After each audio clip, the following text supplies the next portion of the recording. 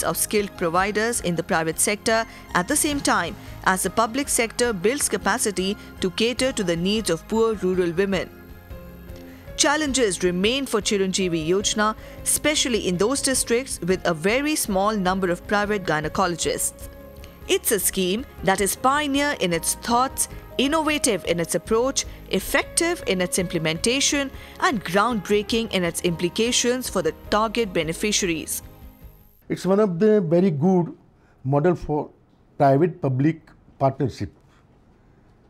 After introduction of CHIRANJEEVI Yojana, institutional delivery rate has increased from 48% to 78%, and by that way, maternal mortality ratio and infant mortality rate has come down considerably.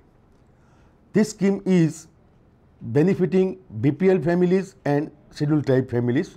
So, this question of expenditure from their out-of-pocket expenditure is no more. The government of Gujarat has won the Asian Innovation Award given by the Singapore Economic Development Board and the Wall Street Journal. The award was given for the CHIRANJEEVI Yojana scheme.